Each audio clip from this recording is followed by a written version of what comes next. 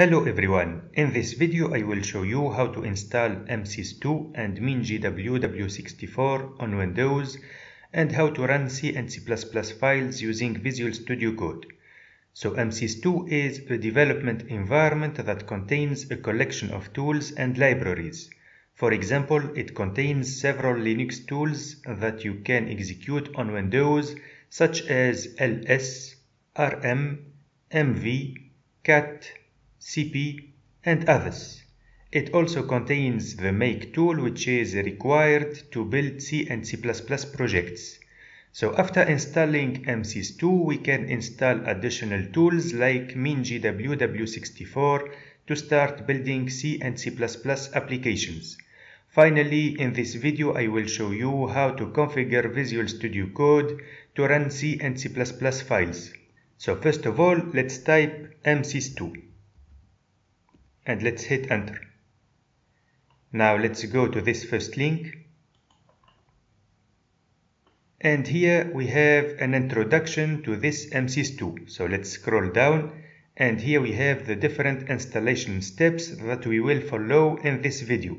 So first of all, we need to download the installer. So let's click on this link. And here we need to save this installer, but in my case I have already downloaded it, so I will cancel this download. Now we have to follow the other steps, and for example, when we choose the installation folder, we have to respect these constraints. For example, we should not use letters with accents, and also we should not use spaces in the installation path. So let's go to the installer. And this is it. I have just to run it. So in this window, I have just to click on next. Then here I will accept this default path for the installation. Then let's click on next. Then let's click next again. And now we need to wait till the end of the installation. Now the installation finished correctly, so let's click on finish. Of course, we need to check this box, so let's click on finish. Then in this window we have to execute a command that is available on the documentation website. So let's go to the navigator and let's scroll down. And here we need to copy this command. Now let's paste it here.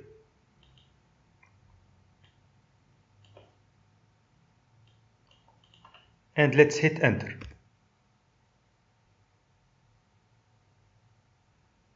Now let's type Y and let's hit enter. And now we need to type Y again. So let's hit enter.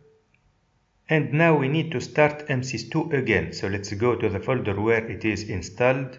It is on the C drive into a folder called MSYS2. So here let's scroll down. And let's execute this application. It is called msys2.exe. Now in this window I have to execute the next command. So let's go to the website and let's scroll down. And here we need to execute this command. So let's copy it. And let's execute it. Now let's hit enter. And here let's type Y.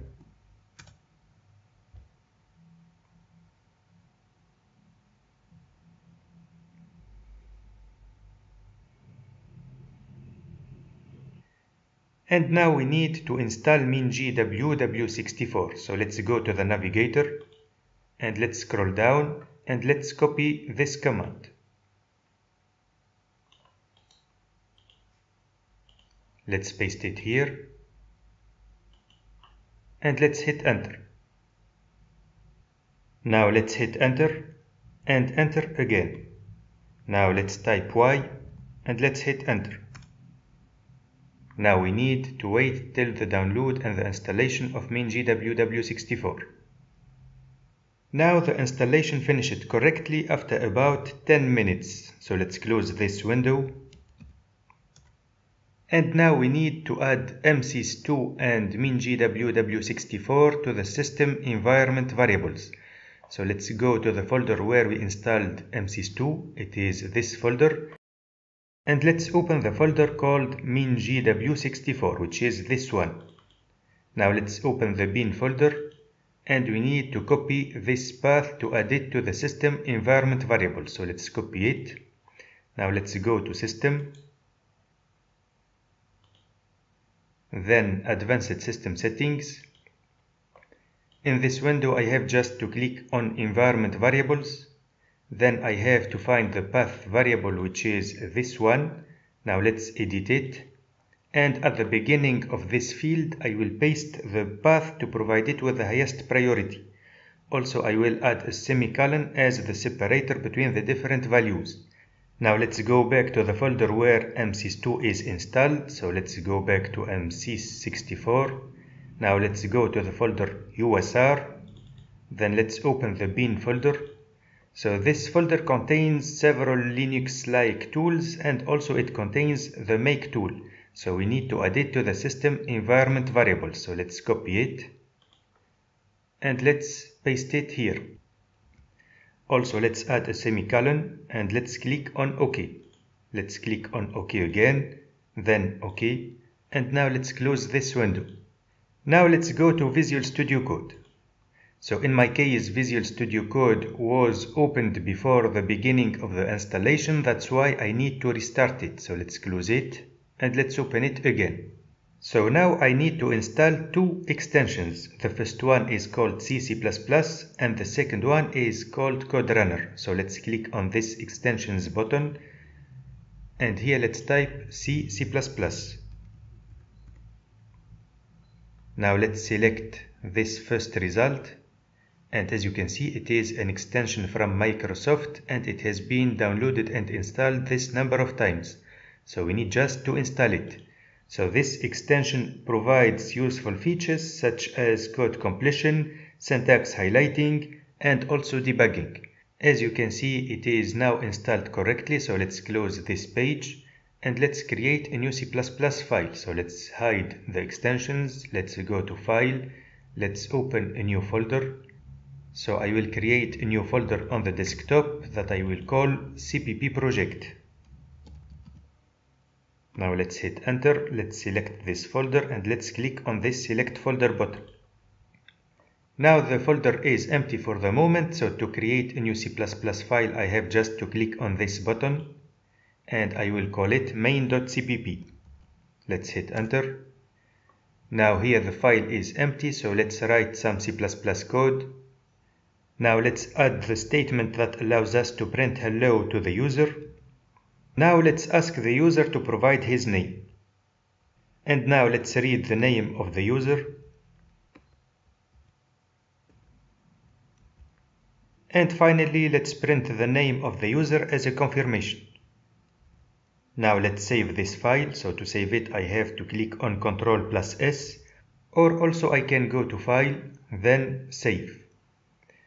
Now to run this C++ file, I cannot find here the Run button, and also if I make a right click, I cannot find the Run file option.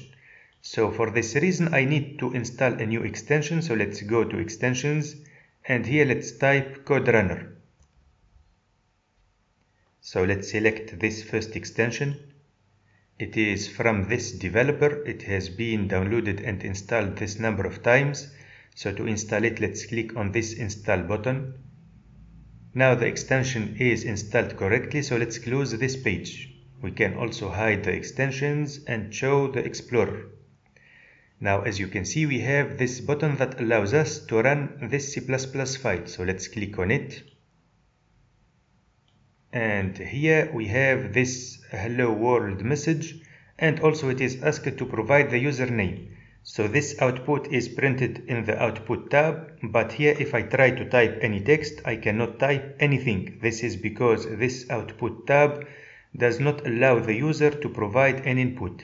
So to fix this, I have first to stop this application. So to stop it, I can make a right click, then stop code, or also I can click on this stop button. So let's click on this button.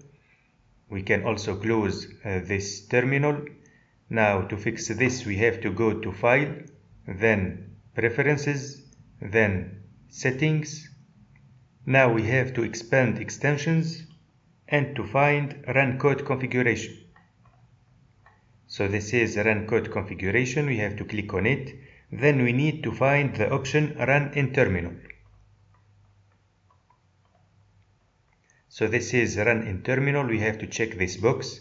Now let's close the settings. Now here if I click on this run button, or also if I make right click then run code, we can see that the code is executed in the terminal tab. So we have to wait till the end of the execution of our source code.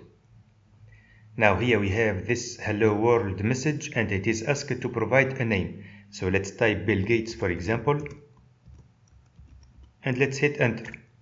And here we have the confirmation of the name. Now the application finished correctly, so we can close this terminal, and this time let's create a new C file. So let's click on this new file button and I will create a file called test.c. Now let's hit enter and here let's type some C code. Now let's save this file, and to run it let's click on this run button. And here as you can see, this is the output of our C file. Finally, thank you very much for watching and please subscribe to the channel.